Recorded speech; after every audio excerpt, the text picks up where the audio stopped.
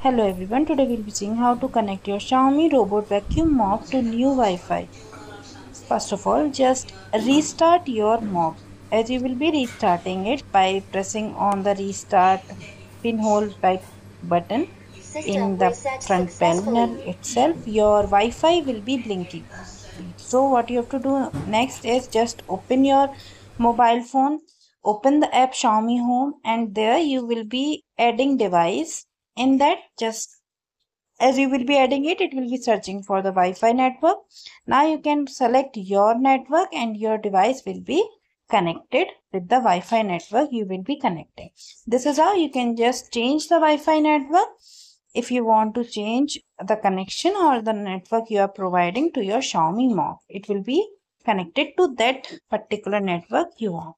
So this is how you can just connect your Wi-Fi to your Xiaomi mop. Thanks. Hope you like the information. Thanks for watching.